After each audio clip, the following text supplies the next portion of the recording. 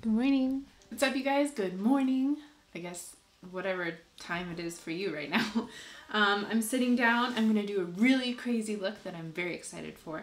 So I hope you guys are ready. Got my mirror, got my big ass water, and we're just jumping in. Let me know how you like this background. I think that it looks a little bit more clean and clear for doing some of these big creative looks. Yeah, so let's just jump in and see what happens today. It's basically a melting face look. So this is the image that I'm going to be kind of working off of. The Instagram account that I saw this on was Lola Von Esche. I'm jumping into that look. I did something similar for my 31 days of Halloween earlier this year. I guess last year in October, but I didn't really like how it turned out. So I want to do a more blingy, some crazy accessories, and just a full face drip. We're going to be going pink today instead of purple like I did before. So I'm going to be using these waterproof cream colors from Danessa Myricks. I think I'm going to go in with these pink ones first. I think light pink first, and then I'll do some shaping with the darker pink. Okay, so the first thing I'm going to do here is go in with my color. And I'm taking a spatula and a palette here because I'm going to be mixing all my colors there.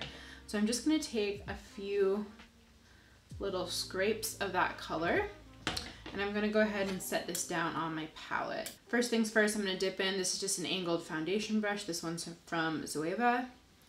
And I'm going to start by just stamping this all over the face.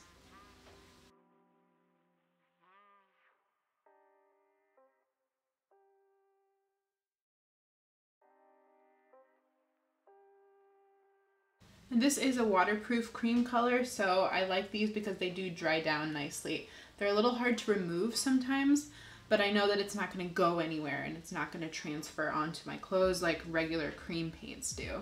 Okay, so now that we're looking nice and crazy, I'm going in with just a little bit of loose translucent powder. So this is the Laura Mercier one, and I'm just taking that on a big fluffy brush. And I'm being fairly generous with this because I really want this cream to set in place and not move as we draw on top of it. So adding a generous amount all over the face and head. Okay, so now that we are officially looking crazy, we've powdered the face, I'm gonna go in with some shadows to contour. So this is a Suva Beauty custom little palette that I made ages ago. And I'm gonna take this bright pink, it's kind of a purpley pink, and I'm just gonna take that on a fluffy little contour brush. And I'm going to go in where my cheeks are and start to kind of give some definition to the face. Add a little depth. So I'm just kind of shading where normally I would put contour and a little bit of blush. Just kind of adding some dimension to our crazy pink face here. I'm going to take some of that under the chin and really sculpt this jawline.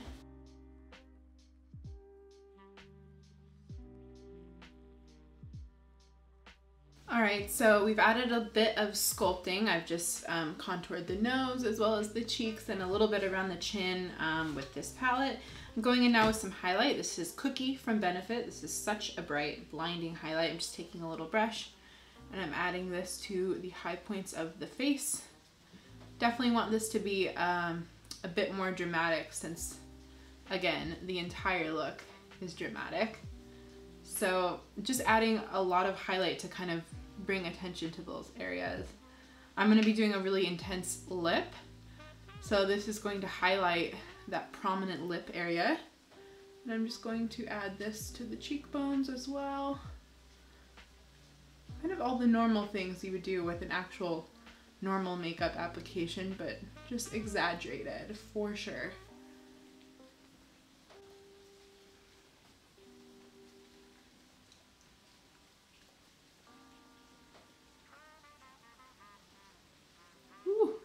This highlight is so intense.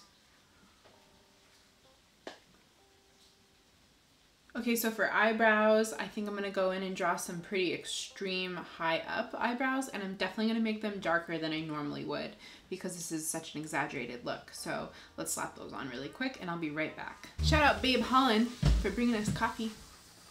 Okay, so now I'm just taking my ABH eyeshadow primer. I'm taking a little bit of that on the back of my hand with a big flat brush, and I'm just packing that on top of the lid and way up above the crease. We're gonna make a bit of a cut crease situation on the eyes, and then we're actually gonna leave the whole eye area white so that when I close my eyes, it looks like I have white contacts in. So that's the vibe we're going for.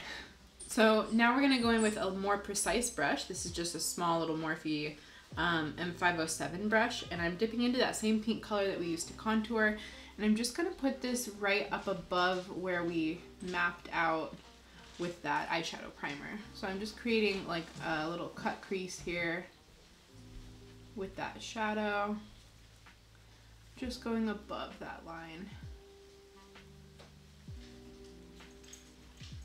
Okay, so now I just drew some eye bags underneath, and I'm just filling them in with that same pink color that we used to contour. This brush is really great too for packing that color on and just like pressing it into the skin.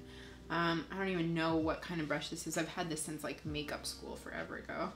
So again, doing the same on this side. Cool. So the whole goal with this is to just create like droopy eye vibes. I'm also bringing more of that color up above and just defining that little cut crease a little bit more. I jump around a lot in looks, like moving from the cheeks to the eyes to the cheeks again, touching up brows. I'm all over the place, so just bear with me. Okay, I am wearing a shirt. I'm just folding it over because I'm definitely going to paint this down my body a little bit. But I'm first going in with some black body paint. So this is from Snazzaroo. This is just black. I like this because it's super nice and matte. I'm just going to take a little spray bottle with some water and give one little spritz on that paint. And then I'm going to go in with a more precise little liner brush. So just anything really small. This is actually a paintbrush from the store. I don't know. I'm just going to start. I'm going to start doing some pop art vibes. I'm going to start, I think, with the nose and give myself a little line here.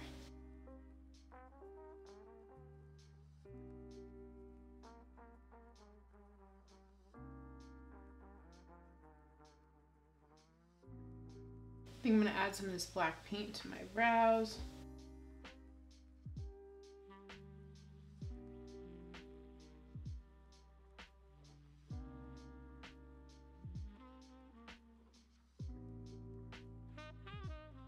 Okay, so the eye bags are on. We're looking a bit more cartoony.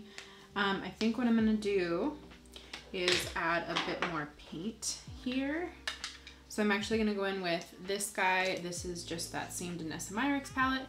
And I'm gonna take this deeper kind of purple shade. And these are creams, remember? So I'm just gonna pat that. Oh yeah, that's better. I just want it a little bit deeper. So I'm just patting that underneath the eyes.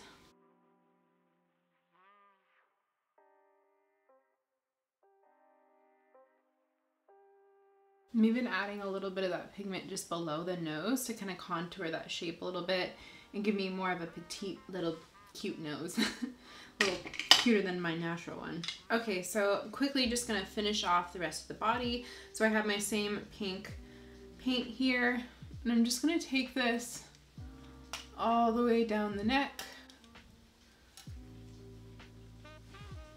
This is definitely gonna make me break out. Okay, yeah, so I'm switching to my Mayron palette. I have a little bit of pink left here.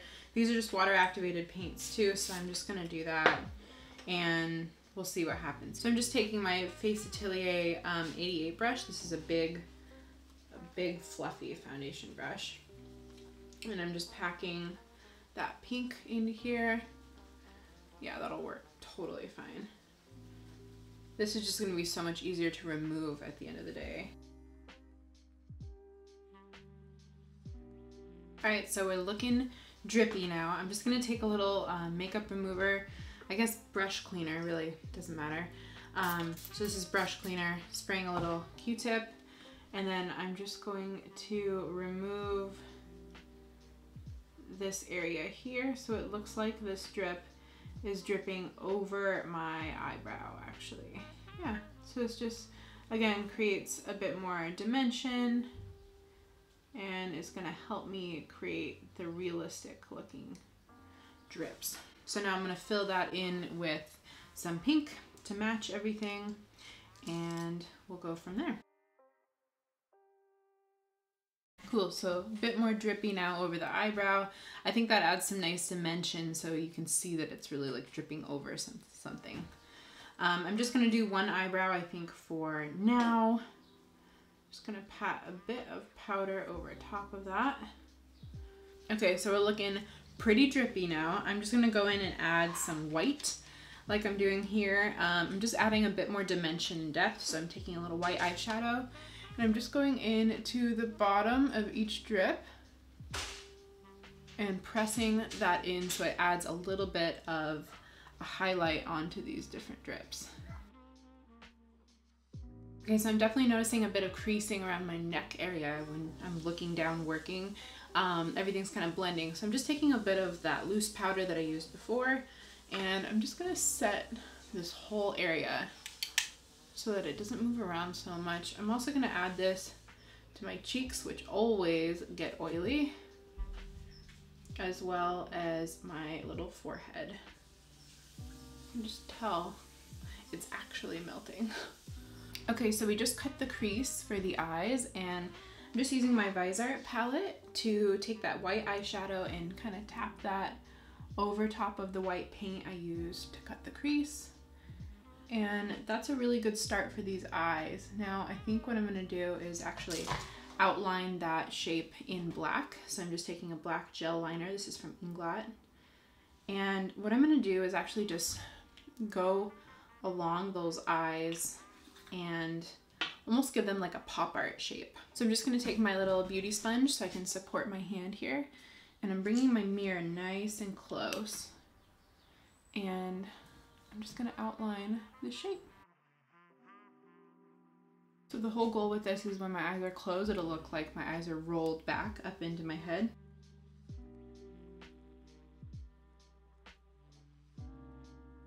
And I just want to draw these across, making it look like I have eye bags, so I'm giving some wiggly lines here.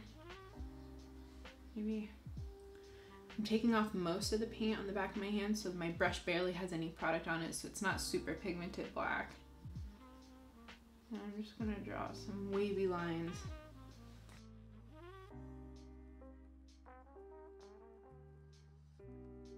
Okay, so I'm just adding Jeffree Star Blue Velvet. This is just going to make my lips pop a little bit and give a cool contrast from dark lips to a light base. Okay, so now I'm just gonna add some accessories, maybe a leopard print little bandana and some glasses, and we are done. So stay tuned, let's pop these on, I'll be right back. Okay, so I've added my little scarf here. I'm gonna put on this bright orange jacket just for a cool little contrast, and I have these sassy glasses, and this is the look.